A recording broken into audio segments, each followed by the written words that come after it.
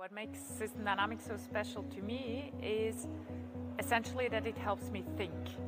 It's this beautiful dance of being quantitative and qualitative, iteratively and at the same time.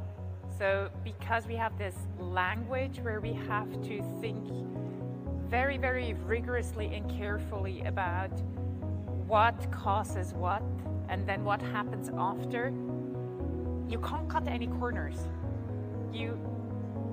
You have to be clear in your mind how you understand the system and whether you understand the system, and you have to go back and ask more questions so that you arrive at a formulation that connects the dots in an elegant and sophisticated way.